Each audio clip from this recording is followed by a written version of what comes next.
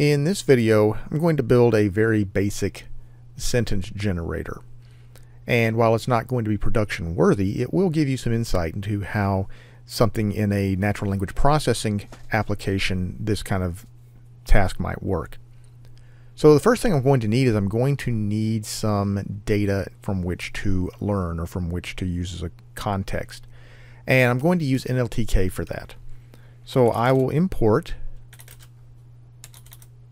the corpus module from NLTK. And a corpus is basically just a body of text. Alright, next I want to get a particular corpus. I'm going to use a corpus called Brown. It's rather general purpose, fairly well known. And I'm going to get the sentences out of it. NLTK corpus.brown.sense. Now if you look, there are just over 57,000 sentences in here. And if you look at the first one, that's not what I wanted to do. Sentences sub-0. There we go. You'll see that it's just a list of words, or a list of strings in this case. Now some of these are not actually words. So this here, and then this, and I don't know if that's a space or what. And then this is a period at the end. And then there could be commas in other places and such. I'm going to need a way to remove those, and we'll take a look at that later. But first, let's get started building the, let's say, lookup table. And it's going to be a dictionary that represents something called n-grams. And an n-gram is simply a sequence of words. So in other words, if you have, we're going to be working with 2 grams. So a 2 gram would be the Fulton, because Fulton follows the, or Fulton County, because county follows Fulton. And what's going to happen is the n-grams dictionary, every single word is going to be a key. Every single word in the entire corpus is going to be a key. For each word in the corpus, there's going to be a list of words that follows it everywhere. So in other words, there would be a key in the n-grams dictionary for the, and then the list of words that correspond to that key would include Fulton. And you'll see how this, and you see how this works later as we go ahead and build the dictionary. So first thing I want to do is to actually create the n-grams dictionary, which is fairly simple.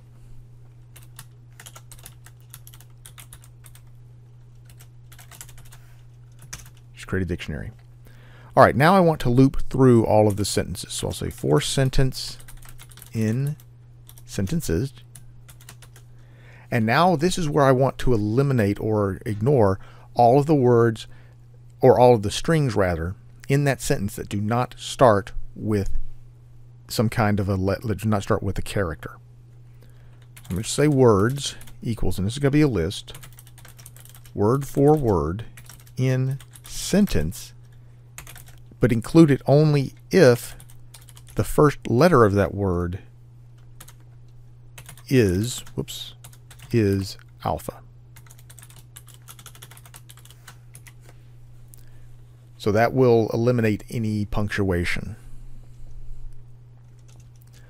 Alright, now what I want to do is I want to iterate over the words.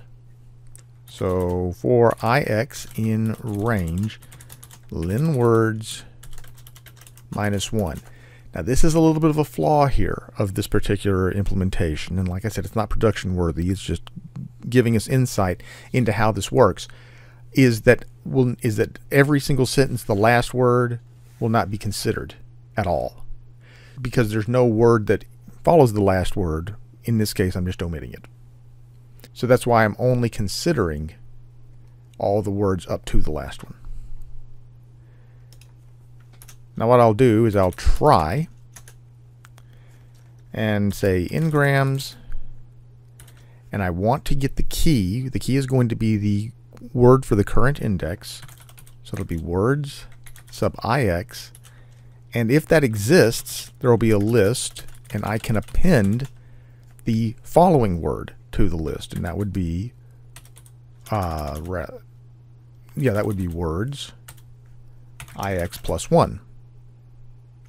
In the case that there is no key for this particular word here, it's going to throw a key error or raise a key error. So I want to accept a key error. And I'm not going to use that key error, so I'll just put it in the throwaway variable. But what I want to do is use this as an opportunity to create, if this is the first time that this word has been seen, then I need to create a new list for it, and then I can append the following words. Now, if I didn't make any typos, this should work. And then if I just look at Ngrams, it's going to be way too long, but you can see here, the. So Fulton follows the, jury follows the, September, October follows the, jury, jury, jury, jury. And you're going to find that there's a list like this for every single word in the corpus. Now, you might be thinking, hey, we're going to have some way to eliminate the duplicates. That actually is not the case. It's actually kind of a built-in weighting system, because what's going to happen is, I'll just select, for any given key, I'll just select a word at random out of the list for that key. And obviously, a word that is used more often is more likely to make sense in a final sentence. So, like I said, this is going to work out well. Now I need to write, I'm going to go ahead and delete this. Now I need to go ahead and write a function to generate a sentence from the Ngrams. So I'll need to import random. And then I'll say def generate sentence, and NB is going to be the number of words to have in a sentence, and I'll just set it to default to 7. Then I want to have a list of words that'll make up the sentence. And then I want to select at random the first word. Now I'm going to use next word, even though this is the first word, and I'll just keep on reusing the variable next word throughout the process. But all I want to do is I want to choose from random a key from the Ngrams. That should be dot keys, and actually need to convert this to a list, because keys is not actually a list, but it can be converted to a list. Words.append, add that first word to the list. Now I just need to repeat this until we get to the desired length. So I'll say while len of words is less than NB. Then I can simply get the next word, and this will be random.choice again. Except this time I want to get a word at random from the list of words that follow current word. Ngrams. Next word. So it will choose a word at random from this list. And then words.append next word. And finally, I can return that list separated by a space. All right, let's see how this works. So white stucco building line AF units the temperature. Some of these are better than others.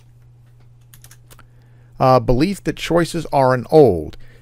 Belief that many choices are an old. Now this one makes sense. It just doesn't seem to know where to stop, and that is one of the, you get partial sentences, I guess is what we're generating. Using this code, it doesn't know where to stop, because it doesn't know if any of the words, it doesn't know what the terminating words are. So that is one, like I said, shortcoming of this. Let's go ahead and look at a few more here. Ranger fund for what the, again, that could make sense. Student as well as a follow-up airmail. Again, it flows even though this a follow-up airmail, there's not really any such thing as a follow-up airmail. Still, it doesn't sound completely like it's random. So let's compare this to what would happen if it were actually random. So let's say def generate sentence by force, and again say nb equals 7. This time I'm going to return a joined list, and the list I'm just going to create in line. We'll say random.choice list ngrams.keys, and for blah in range of nb. And this will just by default choose 7 random keys from the ngrams dictionary. See how this one looks. Generate sentence by force. So here, engine stand broad nibbed Joyce Beach Aubrey's troops. That one actually makes a little bit of sense. But most of these do not, but again, most of these do not make any sense whatsoever. Whereas these are a little more, they flow. Money fed life in the back end familiar. So still, this is a way, like I said, it's not production worthy, but you can see how just making that small change and putting a little bit of context, and you could also make 3 grams and 4 grams. Like I said, ngram is just n number of words in sequence, storing those. So that is all for this video, and in the next video we'll take a look at something different.